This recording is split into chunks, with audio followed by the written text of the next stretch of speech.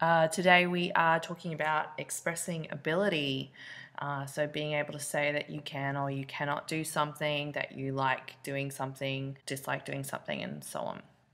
So to start with, we have this formula, I guess, or a pattern here where you can just fill in the blanks as you go. But basically we have a person followed by wa, the skill or thing that they can or cannot do, followed by the particle ga, and then we have one of three variations of endings. If you don't want to refer to the person, you can leave them out and you can just say the skill, and in this case, wa, and then one of the three variations of endings. So for example, we might say something similar to John-san wa joba ga dekimasu.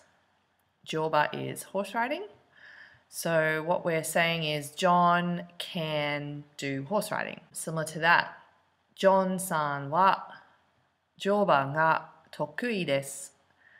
So John is good at and likes horse riding. And finally, John-san wa joba ga jouzu desu. He is good at horse riding. Alternatively, you can leave John's name out of it, and if you're already having a conversation about John, you don't need to refer to him again. It's automatically assumed that, the conversation is about John. So you can just simply say, joba wa dekimasu, or joba wa tokui desu. There is actually a difference in meaning, though, between using wa or ga before the ending. So if you want to say something like, John-san wa joba ga dekimasu, you're saying that John can do horse riding amongst other things. So he's good at it amongst other things.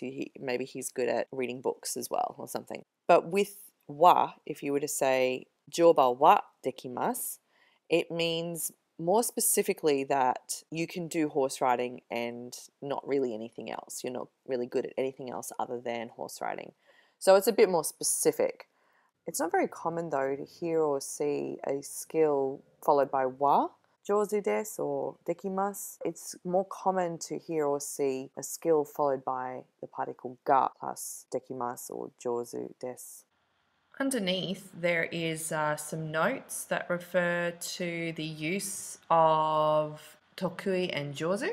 Number 1 here says, use tokui, not jouzu, when you talk about school subjects. And second, it is better not to use jouzu when you are talking about your own or a family member's capability. It sounds as if you are boasting. Keep in mind that it's not culturally appropriate to brag or boast about one's own abilities, so it's probably more appropriate to use something like tokui when you want to discuss or express your abilities. And number 3 here, when complimented on your ability or looks, it sounds strange to say thank you. So if that's the case, what do you say when being complimented on your ability or your looks? Well, I have some options here. So answer compliments about your ability with "Iie mada heta desu," or "Mada mada desu," or "Sonna ni jouzu janai desu." And you can answer compliments about your looks with "Sonna koto nai desu," which is just a bit more of a modest response than, oh, thank you very much. It's more sort of like, oh, no, that's not true. The final notes here are referring to expressing inability to do something. So you can't do something, or you're poor at it, you dislike it, so on and so forth. So it's the same pattern as above, where we have the person followed by wa, the skill followed by ga, and then one of 3 endings here in yellow, blue, and pink.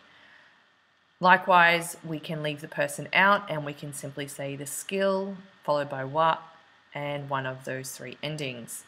So, for example, we might say, John-san wa joba ga dekimasen, which means John can't do horse riding. Again, John-san wa joba ga nigate desu. So, nigate desu means someone is poor at or hates doing something. So in this case, John hates or is poor at horse riding. And finally, John-san wa joban ga heta desu. Again, is poor at and unskillful. So can't really do it very well. So that is the notes for this topic. If you have any questions, my details are at the end of the video.